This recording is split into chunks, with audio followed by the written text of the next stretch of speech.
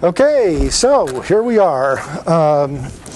And we've been talking about Old English literature, and in our last class, we spent a good deal of time not only talking about the culture, but also in particular, we have been talking about Caedmon's hymn, which is the first surviving poem in Old English that we have.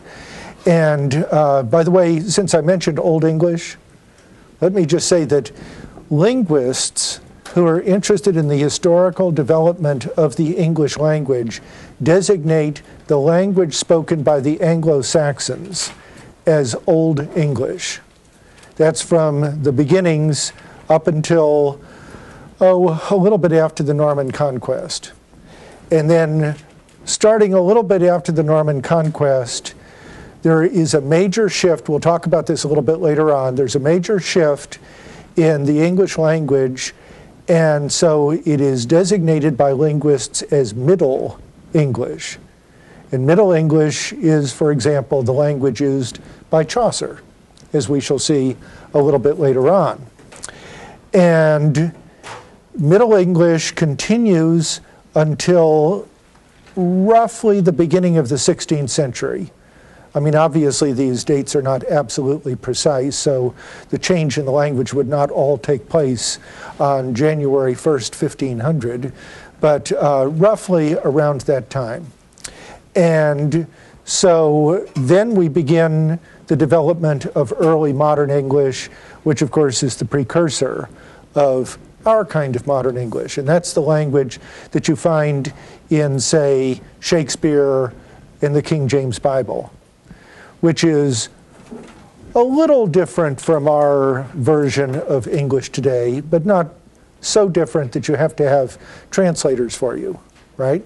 Whereas with Old English, you actually really do have to study it as a foreign language, and it becomes a specialized study in itself. As a matter of fact, our graduate students, as is true of graduate students in most graduate English programs, can count Old English, if they want to, as a foreign language, as fulfilling a foreign language requirement. So that's how different it is from modern English. And you probably noticed that when I was drawing your attention to Caedmon's hymn last time, and I was reading it aloud, that not only does it look very different from modern English on the page, but it also sounds very different, right? It's a Germanic language. But we'll be talking about the changes that the English language underwent after the Anglo-Saxon period in another couple of classes. So, having said all of that, remember we looked not only at Caedmon's hymn and the legend surrounding that as recounted by Bede, often called the Venerable Bede, the greatest of the early historians of England, and one of the great historians of all time. But then we looked at the Dream of the Rood and the Wanderer as examples of other kinds of Old English poetry. And I'd like to draw your attention particularly to the Wanderer once again as a poem in which we see the kind of cultural tensions that I've been talking about in the course for the last couple of hours at least, in which you have the culture of the North now coming into contact with the Mediterranean culture from the South, born particularly, not simply by merchants, but particularly by the Christian missionaries who are coming up from the Mediterranean South. And we've talked to a certain extent about the kinds of tensions that existed there. And once again, let me say something that I was saying at the very end of our discussion of The Wanderer, because this is a point that's going to carry over into the discussion of Beowulf, which we're going to begin in just a few minutes. And that is that if you took off the very beginning and the very end of the poem, where you have the voice of the poet speaking, and you simply had the voice of the wanderer, which is the majority of the poem, right? That poem of the wanderer himself really doesn't sound particularly Christian at all, does it? And that could very easily have come from somebody who was not a Christian. What's he doing? He's simply lamenting the fact that he is now alone, friendless, without family, without any kind of support, and most particularly without a leader. A leader who would not only give gifts to him and take care of him in certain ways, but also who would provide leadership and cohesion to a community. So all alone, he is now forced to be a wanderer. And he reflects on how everything has passed away. And notice that I mentioned ubi sunt last time, the ubi sunt motif in that poem. And I said that this was a very common motif in late classical and in medieval poetry. That is spelled, by the way.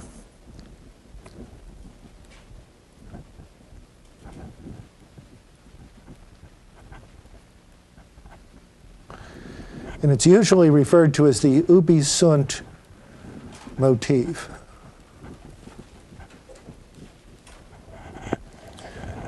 Okay? So, and we'll be meeting that again, because that's going to come up again and again in the literature.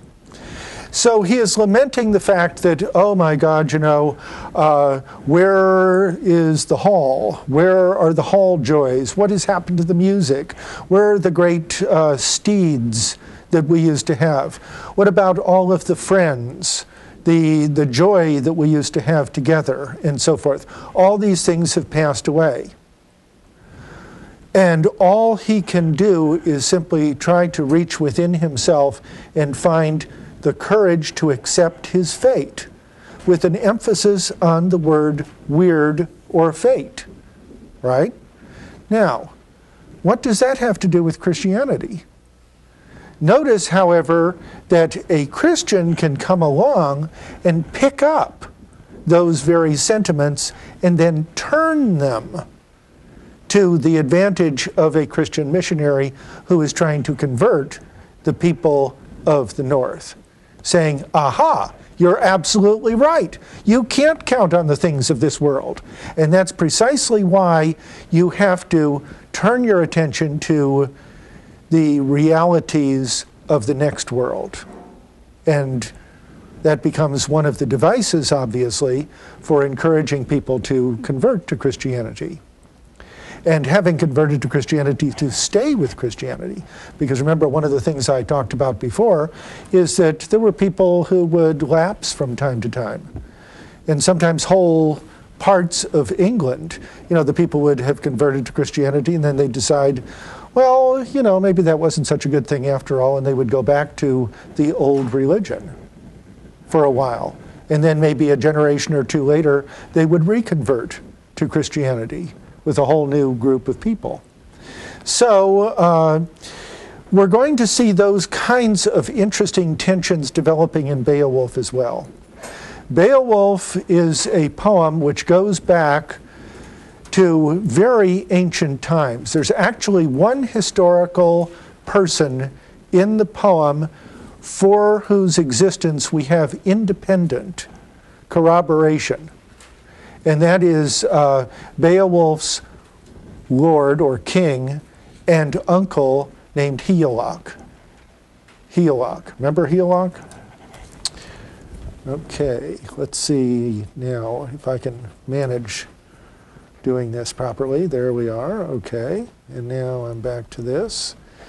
Okay, his name is...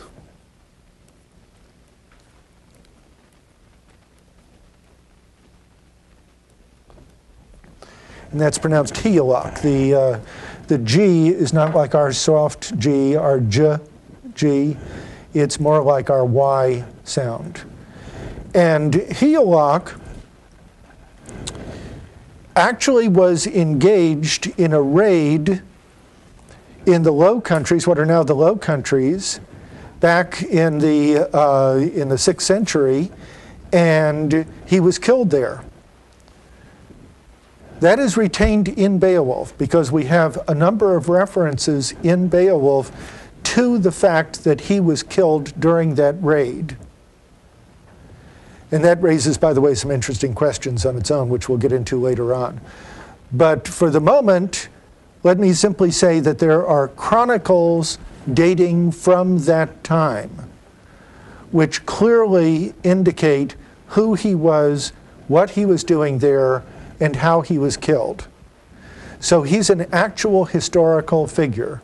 So we know that at least that one element of the poem goes back not simply to an historical person, a real historical person, but it actually goes back at least a couple of hundred years before Beowulf was composed.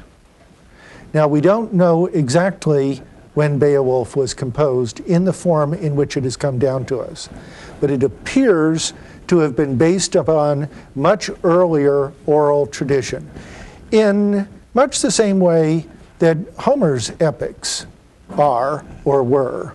You know, we can actually find in the case of Homer, we can find examples of some of the stories that Homer was drawing on in earlier accounts, that is to say, that predate Homer's time. And so here is Homer drawing together a lot of traditional narrative and poetic material and putting it together in the Iliad and in the Odyssey. So also with the Beowulf poet. The Beowulf poet is drawing upon more ancient oral traditions, both poetic and narrative, and putting these things together in the poem as we have it now. Now, when was it composed? We don't know exactly. Scholars used to say that it was composed probably in the first half of the 8th century. In other words, sometime between 700 and 750. And the argument went like this, that there are enough Christian references in Beowulf that for a popular poem like this to have incorporated this much of Christian thinking and believing and practicing into the poem, Christianity had to have been around for a while. You know, I mean, you couldn't just have a superficial conversion to Christianity and then produce a poem like this.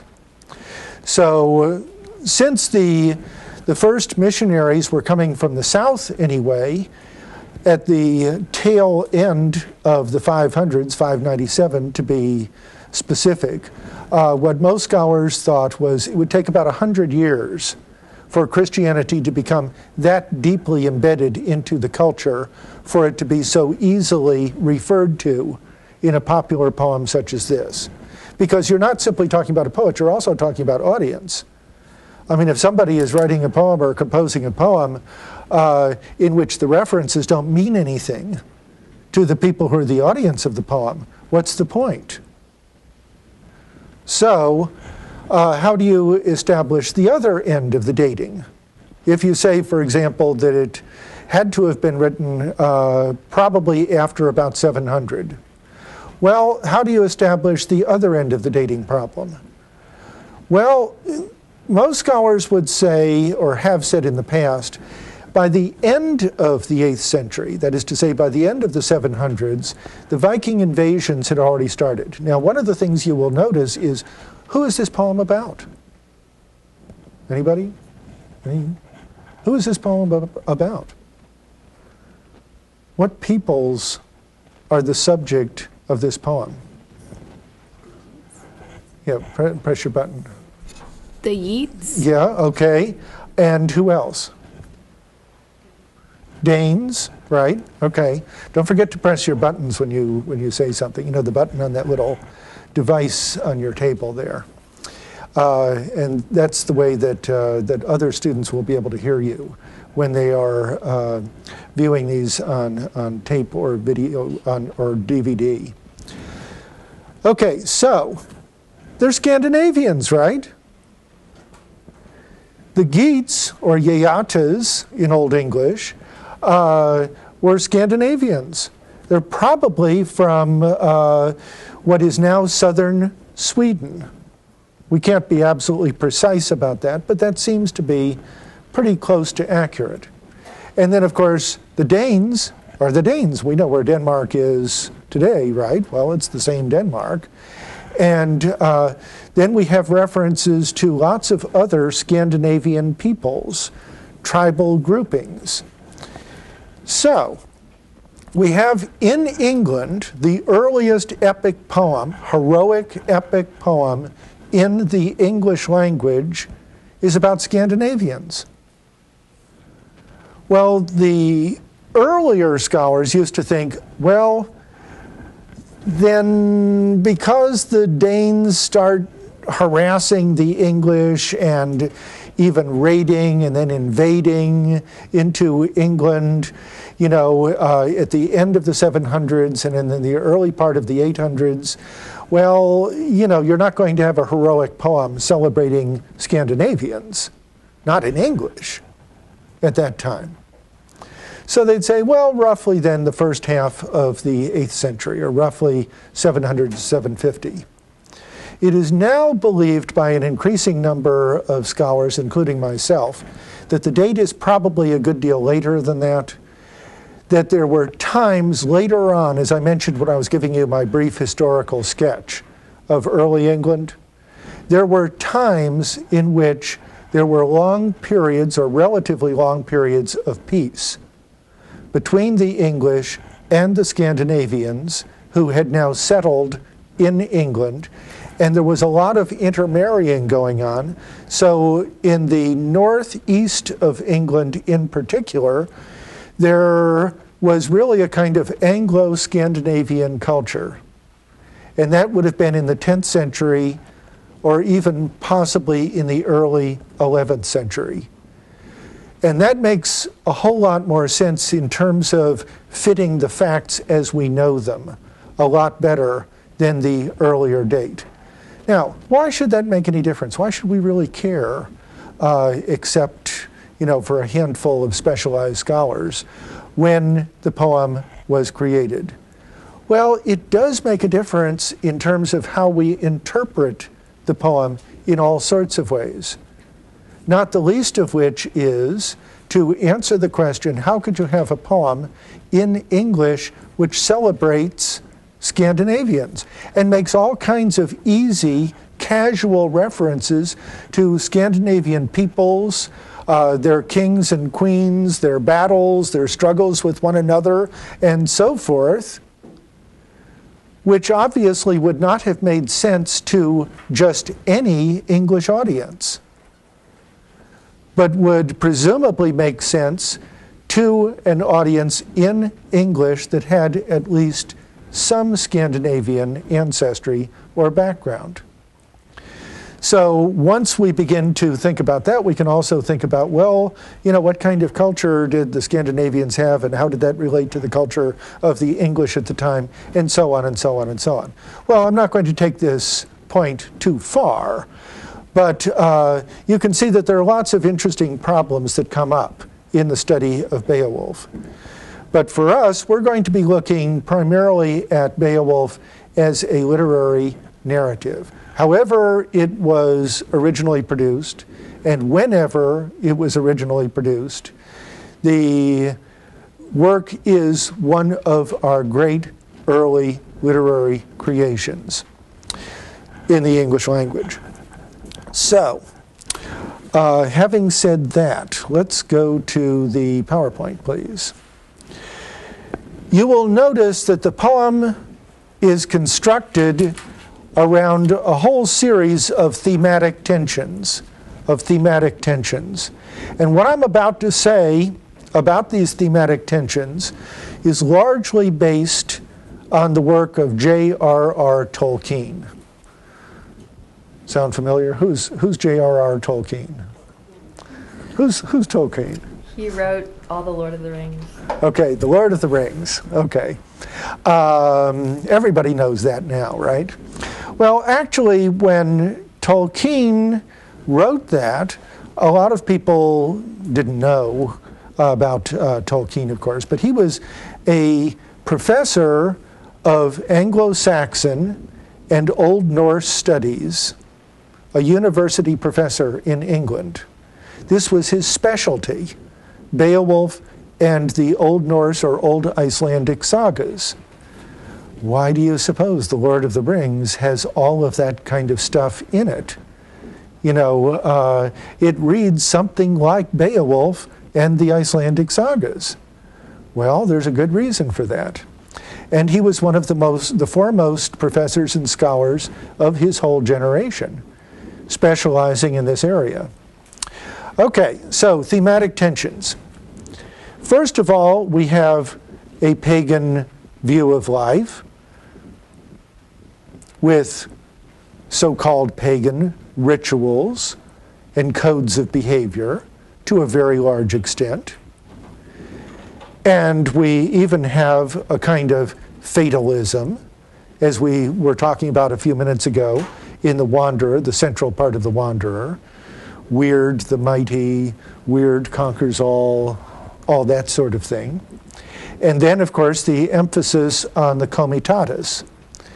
The comitatus, if we can go now, Scott, can we go, yeah, back over here. What I'm going to do is very quickly erase that and go back to, let's see, I have to do this first. Okay. Tacitus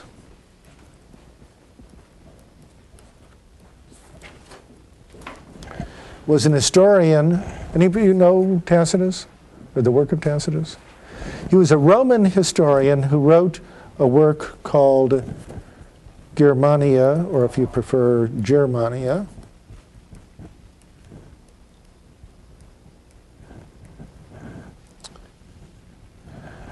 Around the year 100.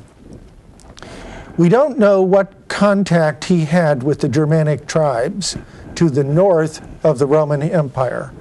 He may have had some personal contact, or it may be that he simply interviewed visitors from the Germanic tribe down to Rome, or talked to Romans who had encountered the Germanic tribes to the north. But in any event, he wrote a whole work in which he talked about the Germanic peoples to the north. And one of the things he stresses is that the bond of loyalty which exists between the tribal chieftain or lord and his followers, he calls by the Latin word comitatus.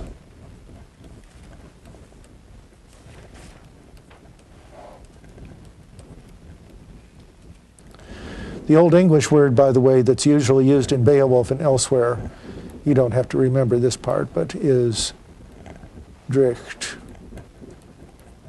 It's pronounced dricht. But the comitatus.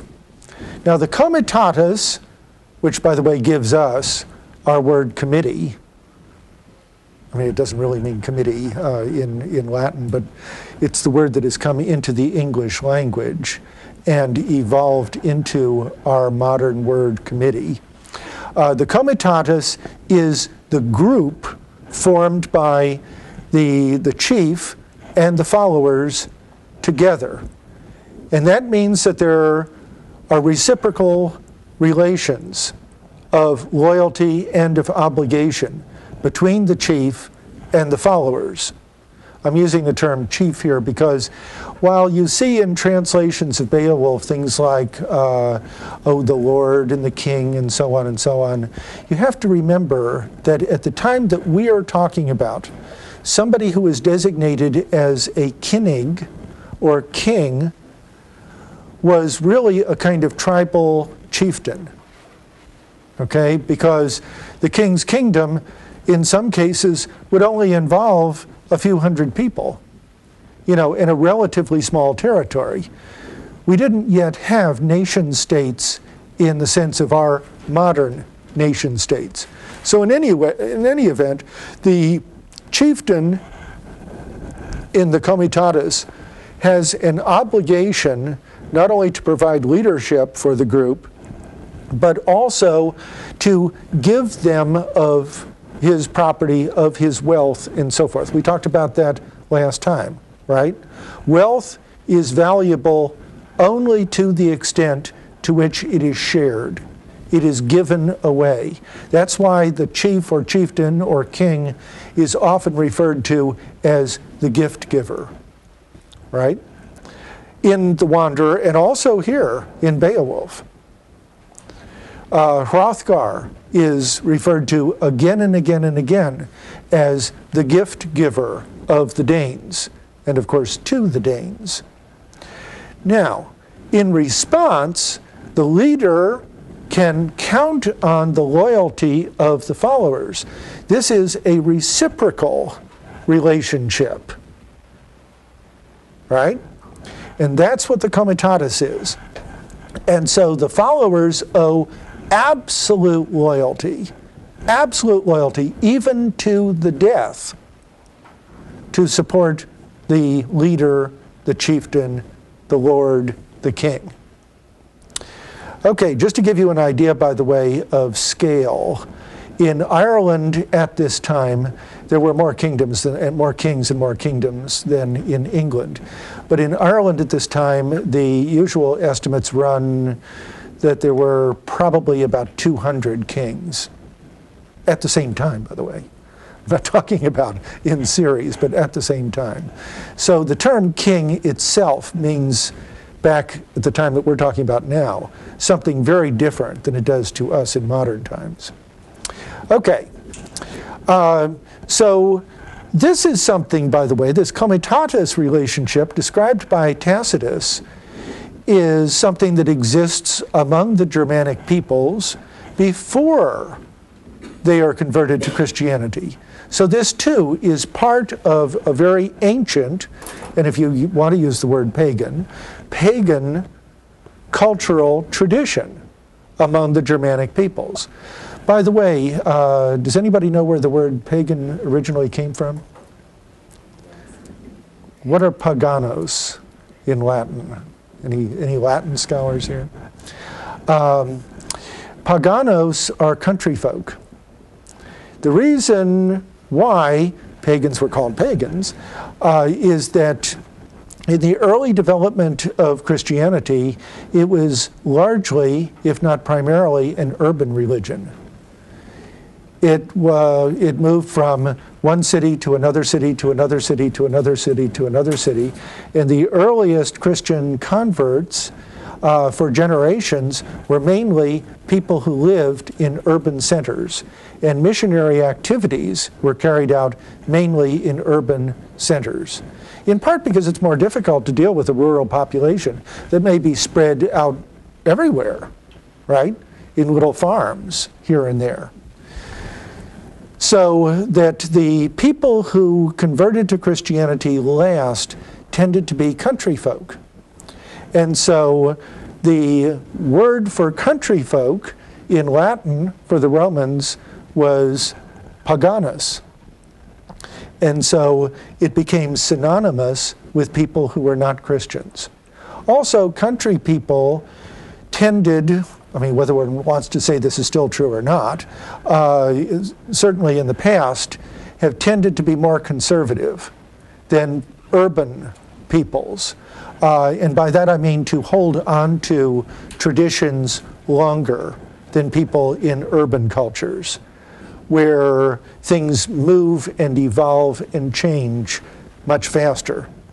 And this is particularly true in the past, where you could study rural cultures that would remain more or less unchanged for centuries, you know, unless some outside force were to intervene.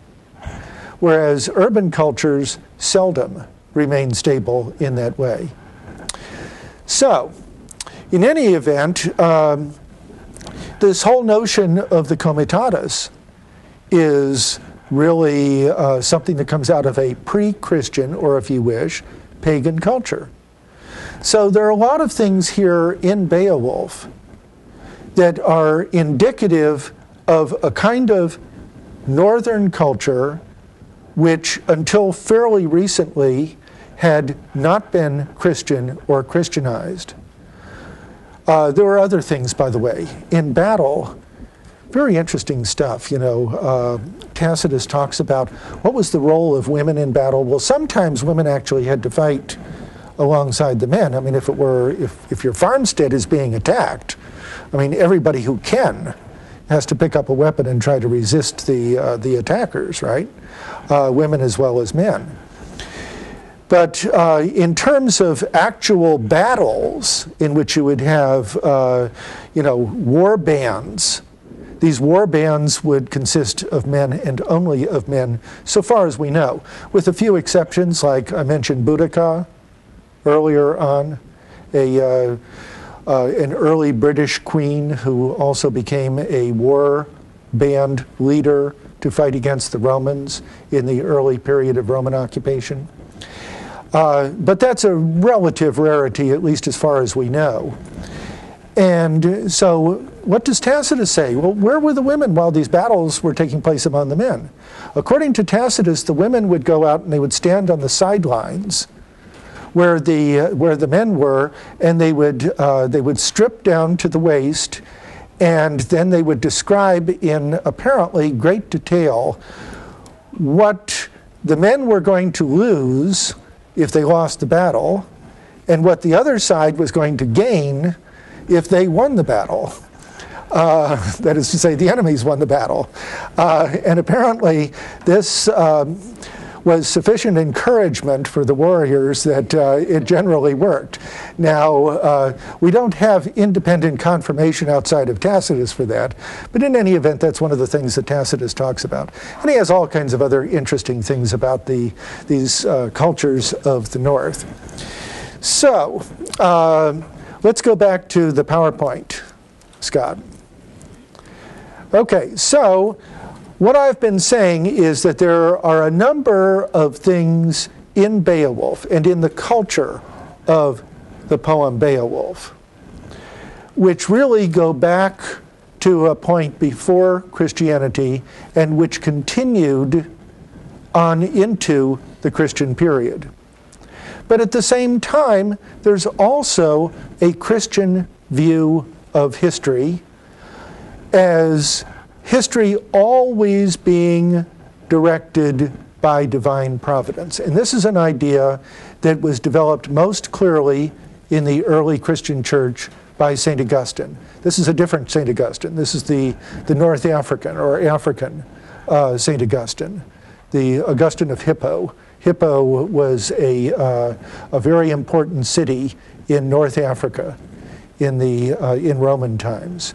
And Augustine was therefore a Roman citizen, even though he was an African, because remember, much of the northern part of Africa, at any rate, was part of the Roman Empire originally.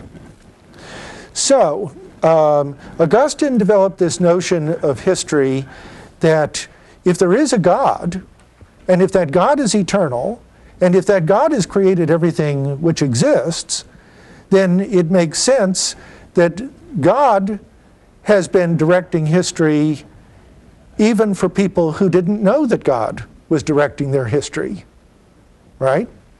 I mean, this wouldn't simply be true of Jews and Christians. This would be true of everybody, including the people of Beowulf. You see, their lives are being directed by God even though they were not Christians and therefore did not know that their lives were being directed by God. Okay, so that conception of history is everywhere in this poem. And sometimes you have some interesting passages where there are tensions between the older view and the newer view. And remember something else that I mentioned earlier on, that Pope Gregory the Great, shortly after the conversion of, or the beginnings of the conversion of the peoples of southern England to Christianity, wrote a letter which is quoted by Bede in his famous history to Archbishop Mellitus, who was the third Archbishop of Canterbury. And he said the best way to convert the peoples of the North is to try to adapt Christianity with its beliefs and practices as much as one can to the already existing beliefs and practices of the people there. And that will make it a lot easier for them to accept Christianity. You don't want it to seem so foreign to them that they're going to be too resistant. So, one of the things that happened, and this is a famous example that people always cite when they're talking about this, is Halloween. You know, where does Halloween come from? You know, Halloween goes back to an ancient Celtic belief that on that particular night of Halloween, all of these people from the other world come into our world and they demand tribute from us. And if we don't pay them off, in effect, by giving them tribute and honor and so forth, they are going to do some nasty things to us. Sounds like trick or treat, doesn't it? When all of those outlandish little beings come to your door and demand tribute from you, or you're going to get some nasty trick, at least supposedly.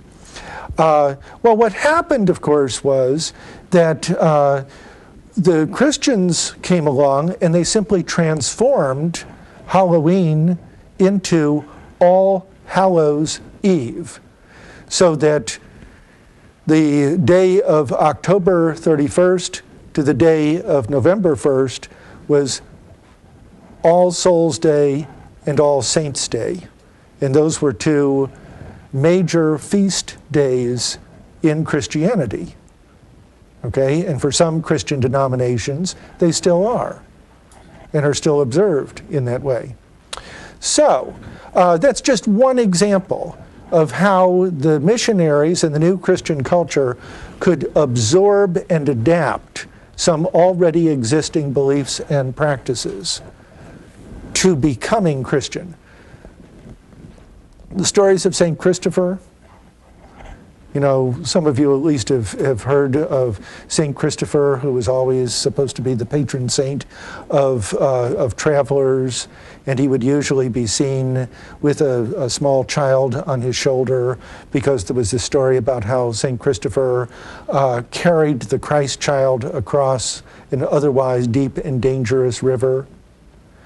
And he was venerated for centuries and centuries and centuries as a Christian saint, until, actually it was, I think, in the 1960s, it was established by scholars that St. Christopher really was a kind of Celtic divinity, you know, who predated Christianity by a very long time. So poor St. Christopher got demoted, and so he no longer is venerated in the same way that he was before. So, but this is an example of the kind of thing that scholars of this period talk about. Well, so also, in a way, with the Dream of the Rood. Remember when we were talking about the Dream of the Rood, and I said, look what's happened to the narrative of Christ's passion and death. You know, in which Jesus was hauled into court. He was tortured horribly, you know, flogged. And I mean, a flogging was a really, really, really nasty business among the Romans, because there were these steel or iron barbs on the end of the leather thongs that would tear your skin. So you weren't simply being beaten with whips, but also these things that would tear your skin. And then the crown of thorns, you know, beaten into his skull, and then dragged off and crucified in an even more horrible way than many crucifixions were. Notice how that whole narrative is transformed in the Dream of the Rood, as we were talking about before, right? Well, once again, notice that the Christian narrative, one of the central Christian narratives, is being adapted to make it more appealing to this new audience in this new context in the North. Okay? So also with Beowulf. Here's a story that goes back way before the beginnings of Christianity in England. And notice that Christian ideas are constantly being incorporated into the poem, and references to Christianity are being imported into the poem. And that kind of adaptation is not only making it acceptable for people to continue to value this story, because now it can be viewed from a Christian point of view. But also notice that works the other way too. It makes Christianity more culturally, what shall we say, prestigious, acceptable, right? I mean, if you take the argument that epics usually represent the highest ideals of a culture, and then you introduce new elements into the epic, one of the things that could take place is that those new elements would themselves be seen as having the same kind of high value as the epic itself. So we move on. The plot structure of Beowulf, and by the way, what I'm about to say here is just straight out of Tolkien. Tolkien wrote a very, very famous work, by the way. It's called Beowulf, the Monsters and the Critics. Beowulf, the Monsters and the Critics. And in his famous work, he talks about the plot construction of Beowulf as a movement from youth to old age. This is another one of the central tensions in the work. Notice that the early part of Beowulf focuses on fights with Grendel and Grendel's mother. Then there is a transitional section in which we have an explanation of how Beowulf becomes the king of the Geats. And then we have the last part of the work when he's an old man. How old is he? Anybody have any idea of how old Beowulf has to be, even roughly, by the end of the work? Any thoughts? Well, they say he ruled for 50 winters, so he at least has to be that old. He at least has to be reasonably older than 50. Right. And so if you allow for the fact that at the beginning of the work, I mean, he's not a child, right? I mean, he's a grown man, and he's also established himself as a hero among his own people. So he's obviously an adult. So let's even say that he's as young as 20. I mean, he could be older than 20 in the early part. Could be in his 20s somewhere. But let's even say that at the youngest, he might be around 20. Well, okay.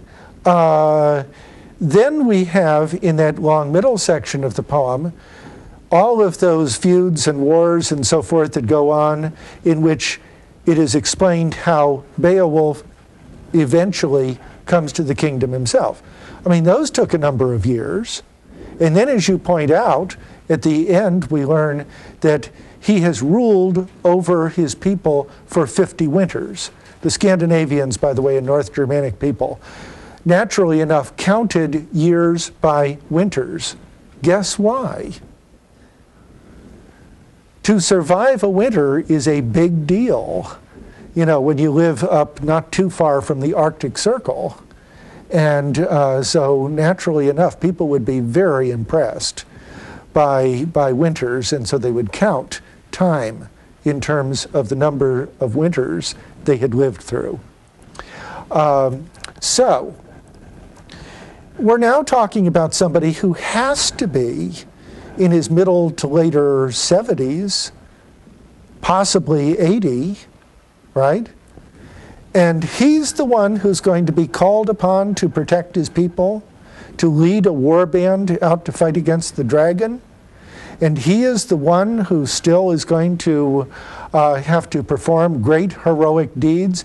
He knows, doesn't he, that he's doomed when he goes out there. So we have an entirely different tone or attitude in the work at the end from what we had at the beginning of the poem, when he's in the fullness of his youth and his physical powers. So we have then a movement from the heroic to the elegiac. Now what that means is that the term heroic and the term epic are often used interchangeably. Epics are about heroes, aren't they? Epics are about heroes. What does Homer sing about? He sings about great heroes, doesn't he? Achilles and Hector and so forth in the Iliad, and then in the Odyssey, particularly about Odysseus. But there are also other heroic figures as well. So that this is heroic poetry. It's often referred to as heroic poetry. And in the early triumphs of strength, we have Beowulf as hero. But in the concluding part of the work, we have a kind of tragic tone being established through that whole long final section, from the point at which Beowulf learns about the dragon flying out over his land and breathing fire onto the villages, until Beowulf finally dies in his fight with the dragon. The whole thing establishes a tone of tragedy, right? Of doom, of loss, of sadness, and the sadness of the passing away of Beowulf himself.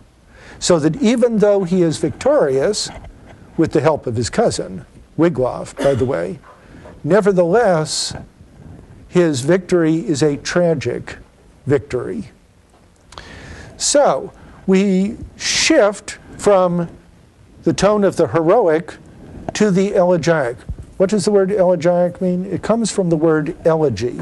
And an elegy is a poem about someone who has died. It's a poem about someone who has died. That's what an elegy is. It's distinguished, by the way, from the word eulogy, which is a funeral speech. Like at a funeral, when somebody, it could be an officiating person or a relative, gets up and delivers the speech about the person, that's called a eulogy. But the poem is called an elegy, E-L-E-G-Y. Okay. In the movement of the episodes, you'll notice that this is not a straightforward narrative. It's constantly being interrupted by things that people think of as digressions. I mean, parts of the narrative are chronological. Like at the beginning, we have Hrothgar coming to the throne in Denmark. And then we have him building Heorot, the great hall, the great mead hall. And then we have the coming of Grendel. And Grendel not only savagely attacking and slaughtering many of the Danish warriors, but also Hrothgar having to leave his great hall, at least during the nighttime. He could return during the day if he wanted to, but in the nighttime he has to cede the hall once again to Grendel. And then we have Beowulf coming, having heard about this, and he comes to help Hrothgar, who had, by the way, as we find out, helped Beowulf's father at an earlier time when Beowulf's father was in trouble. So Beowulf, in effect, is paying back Hrothgar for that earlier kindness to his father. And then we go into, the killing of Grendel, and then we have Grendel's mother coming, and then we have Beowulf going and killing Grendel's mother, and then we have the aftermath with Hrothgar sending Beowulf on his way. Beowulf goes on his way, goes back to his own land and tells his uncle Hygelac and Hygelac's wife, the queen, his story, turns over his gifts to them, and then we have a break. And that's when we go into that middle section. But along the way, even within the chronology of a narrative like the one I've just outlined, you will have all kinds of little side narratives, right, embedded in there. You will have the songs of the shop. Shop is, let's see what I did with my pen here. Okay. Let's see. Let me wipe out Tacitus for the time being. the Old English word for a poet singer, and poets were singers, by the way. I mean, there was no such thing as poetry experienced the way we might experience it. I mean, if you went to a poetry reading nowadays, you might have a poet who would be reading from his or her collection of poems. Poetry was always sung or chanted. And so the poet singer was called a, oh, I didn't do this part. Okay, it was called a S-C-O-P. It looks like scop, but it's pronounced shop. SC in Old English is pronounced like R-S-H. That's a shop. Okay, so we have those songs of the shop, right? Old stories, old mythological tales, all that sort of thing. So, the episodic nature of the plot is such that it consists of episodes, and you move from one episode to another episode to another episode to another episode, but these are not all causally connected to one another. It's not exactly as if one episode produces another episode, which in turn produces another episode. You see what I mean? That's what we mean when we talk about an episodic plot. An episodic plot, one which consists of loosely strung together episodes. Now, part of that results from the fact that the poem was improvised in oral performance. If we can go back to the PowerPoint, please. Improvised in oral performance. Remember I mentioned this during our last hour, that poets were extemporaneous poets. People would get up and they would simply start in with the sung poetry. And the poem didn't exist independently of their performance. The performance was the poem. And so the whole thing was improvisation, in the same way that, say, rap singers in our time can do it. You know, where a good rap singer is improvising it, right? It was not that there's a text which is being performed. It's all improvisation. Jazz music is all improvisation, isn't it? And so that's why you have that seeming discontinuousness in the plot. You know, it moves forward, it moves sideways, it moves backwards, and so forth at different times in what seem to be digressions. But it's simply because you have an episodic plot which is being composed spontaneously in performance. So in the very writing of the poem down, when it finally did get written down, we have all of these traces of its original orality, so that we create a sense of this being orally performed. Again and again and again, we hear the voice speaking to us or singing to us of the poet, or of somebody else, for that matter. And so we have, even in its written form, a sense of what this must have been like when it was orally performed as a poem. How did it get written down? That's a mystery. We don't know. Maybe it was taken down from an actual oral performance. There's at least one eminent scholar who thinks so. But enough for now.